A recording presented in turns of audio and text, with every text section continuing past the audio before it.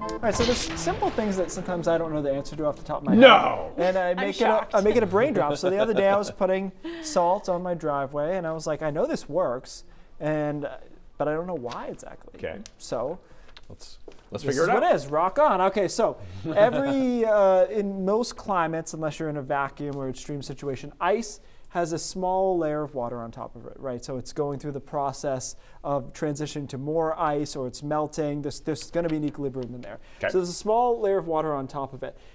You drop the rock salt into that layer of water. All right. So it dissolves. You don't see it immediately, but it eventually dissolves and makes salty water. Now, salty water has a lower freezing point than normal water. It varies on the concentration, but it can be all the way down to 0. So rather than 32, now this water won't freeze till 0. The result of that is now you have a layer of water sitting on top of this ice that is warmer than the ice.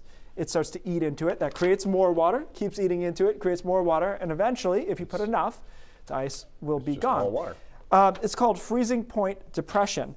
But one thing I thought was interesting is different formulations of it create better barriers. So the reason this works, the reason that it's harder to freeze this water, is simply because you've got more molecules in the way, so the water molecules can't solidify into ice. So you're essentially just putting little salt molecules in there that break down usually into 2 different molecules so that it can't solidify. So other substances would work as well, but salt is the one we use for a variety of reasons, one being that it's easy to have around.